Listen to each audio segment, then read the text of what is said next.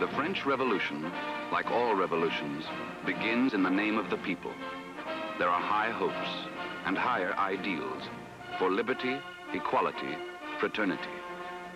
But between the ideals and reality are the men who make the revolution, the leaders, and they often replace one form of oppression with another. It is the year 1 of the French Republic, 1792 of the Christian calendar. But the old calendar has been abolished, along with most of the Christian tradition. France is to be the model for a new world. The architect of that world is Maximilien Robespierre. No. Let her speak, yes? My husband is in prison. He's innocent. I think it's appalling that a woman should so forget her duties as a citizen of the Republic that she thinks of herself as a wife. Maximilien Robespierre, the incorruptible. The pure idealist who seeks a nation of virtue and happiness, and to achieve it, invents the terror.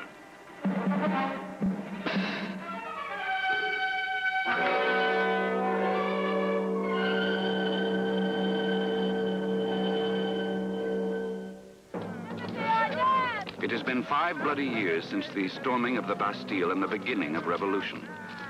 The mob of Paris, poor, starving, from the lower class districts of Cordeliers and Faubourg Saint-Antoine. From wretched tenements, 400 years in the shadow of the Bastille prison, the symbol of feudalism and royal oppression.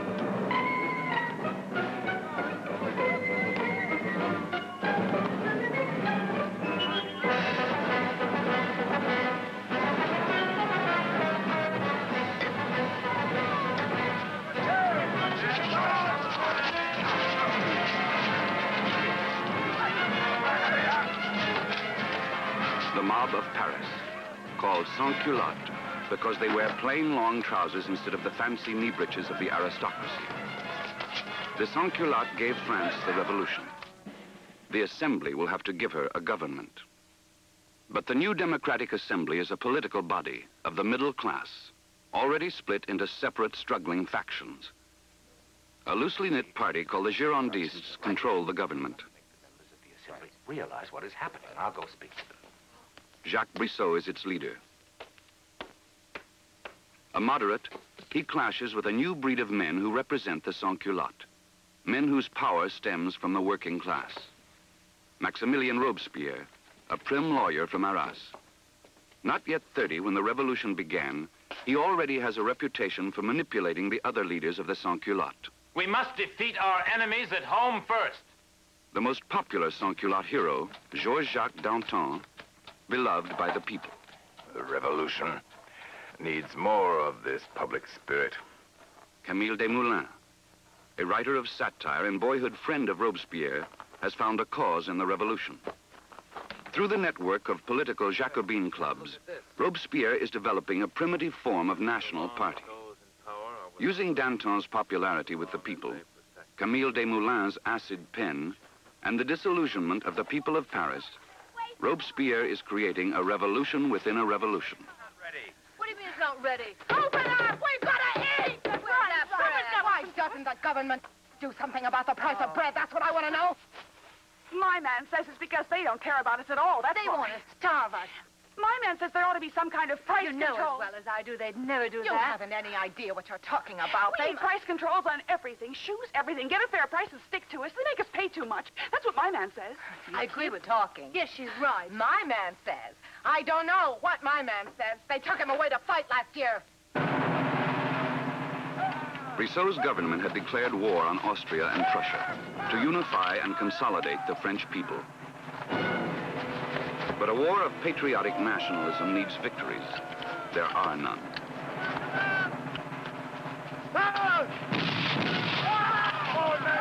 Desperately trying to unite the people behind his government, Brissot turns on King Louis XVI, a virtual prisoner since abdicating his throne for a constitutional government.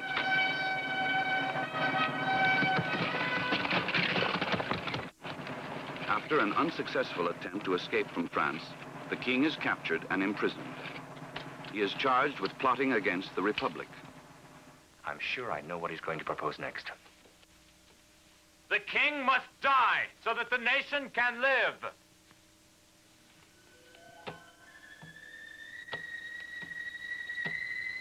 On January 21st, 1792, Louis XVI, good King Louis of France, goes to the guillotine.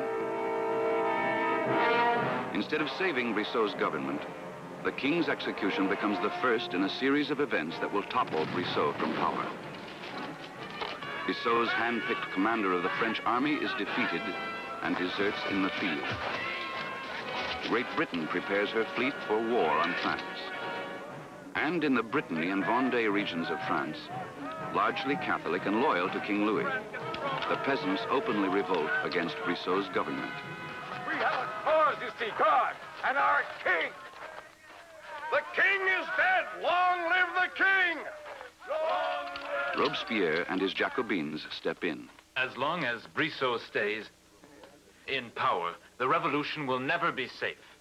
We'll never be able to do what's needed to win the war. But there must be something else. His commander-in-chief deserting. That's not enough. And once we take power... What would you do with power, Danton? Camille? Let's get power first, and then see. No. First, you must know what you want. Then you get power. Then you do it. In the year 2 of the French Republic, power is the people, the mob of Paris. Stirred up for blood by the ravings of Jean-Paul Marat, a doctor turned journalist, the sans-culottes march on Brissot's assembly the way they had marched on the Bastille. A man who is starving has the right to cut another man's throat, cries Marat. Clean out the convention. On June 2nd, 1793, the sans-culottes take over Brissot's government of France. Brissot and 28 of his party are arrested and doomed to death.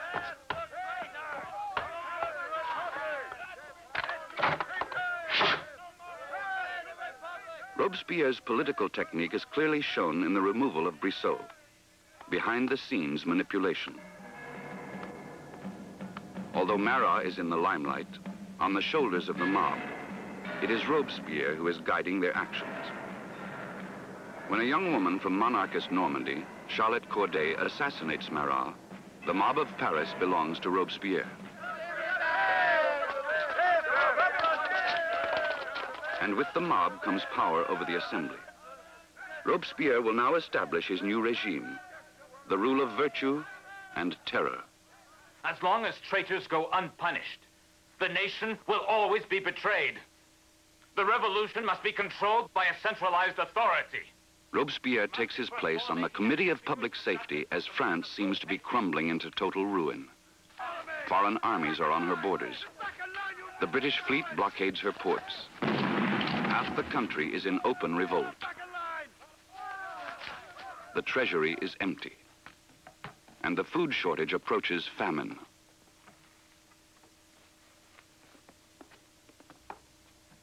Open up! Or I'll break it down! Open up! All right, then. Break it down. What is it? I have an order to requisition 15 quintals of wheat. What is this?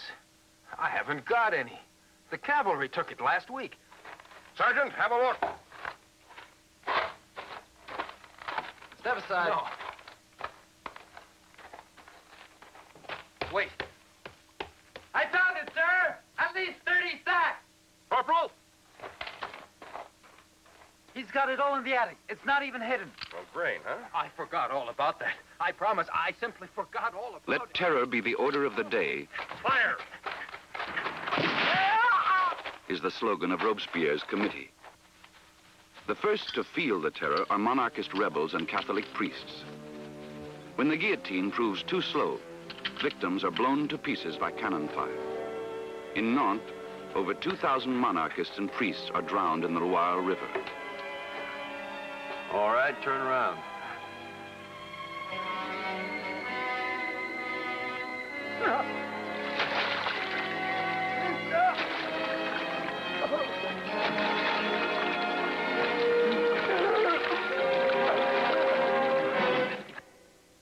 What are things going to be like? I can't tell you what it's going to be like. I tell you what it could be like. Everyone will live naturally, in harmony with his neighbor. No one will be rich. No one will be poor. Everyone will be busy and happy. No one will be jealous. It won't be easy. Terrible things may happen before this day comes. Mankind has been oppressed too long. He has become unnatural. That is why he needs low courts and judges. That is why he betrays his fellow man. When the new order comes, we won't need courts and judges, because the law of nature and the laws of man will be the same. No trial, no judges, no traitors. How much did you buy the leather for? Well, you see, sir, citizen, my problem is that How much did you buy? In Paris, the Revolutionary Tribunal, hastily set up to try crimes against the state, works 24 hours a day condemning aristocrats, priests, alleged spies, and food hoarders. Hang him. Yes. Teach him a lesson. You pasty-faced bloodsucker, you. 5,000 livres fine, confiscation of your material property, and 2 years hard labor. Guard. if you confiscate my property, how can I pay the fine? Working secretly, Robespierre's committee and the Terror produce results.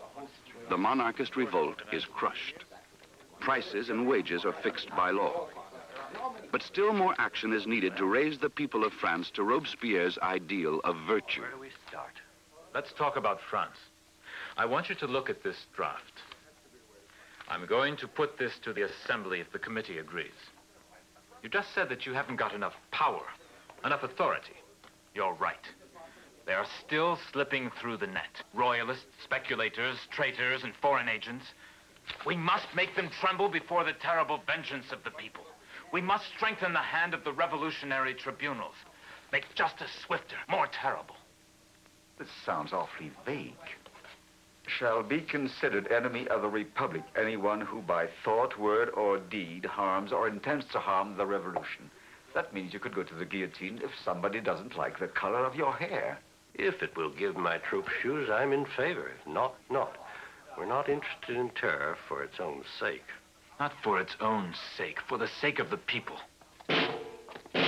Robespierre's law of suspects is the perfect method to ferret out enemies of the Republic.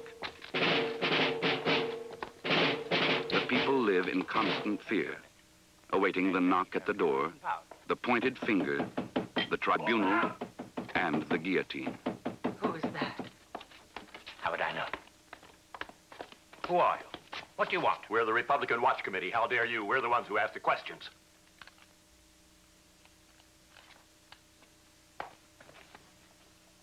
And what is this? You're a royalist, I'll wager. But it's only Padre. Well, you can explain it yourself in the courtroom. Come on, take him away.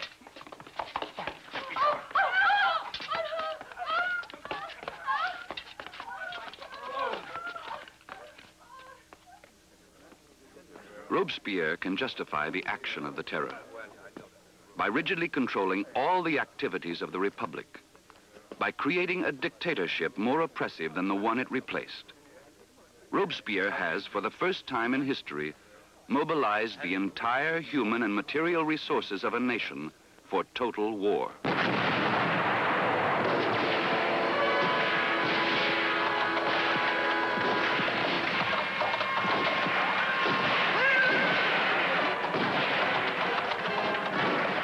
In the year 2 of the French Republic, the Terror has saved France from domestic chaos and military defeat.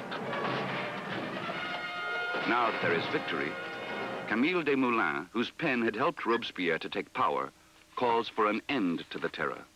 I disagree completely with those who say that the Terror should still be the order of the day. Did you write this?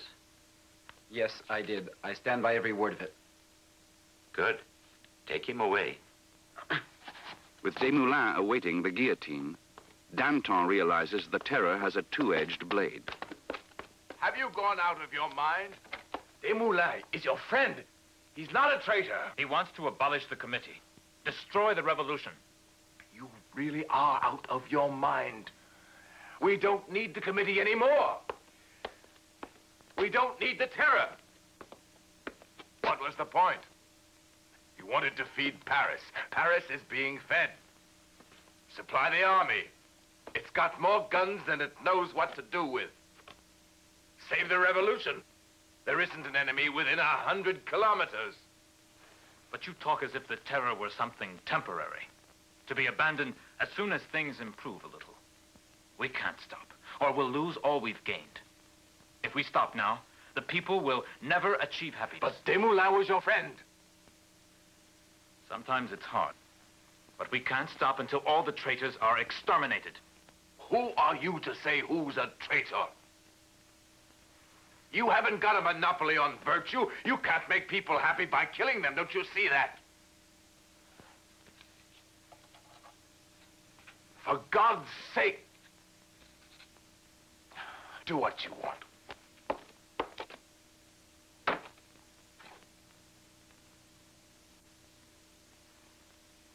You'll be next! You'll be next, Robespierre! Long live the Republic! The execution of Danton and Desmoulins assures Robespierre absolute power. He begins a systematic purge of the government. 300,000 Frenchmen are declared suspects. For 100 days, France bleeds in the Grand Terror. Robespierre, the pure revolutionary, the pure idealist who loves mankind but cares nothing for the lives of men. They say that all is well with the Republic. But what has anyone done to turn our military successes into lasting victories? There is still a conspiracy against the nation, against liberty itself. We must punish, purge, exterminate the traitors. The counter-revolution is everywhere. He's mad. He's accusing everyone. Let the enemies of the people go to the scaffold because of their crimes.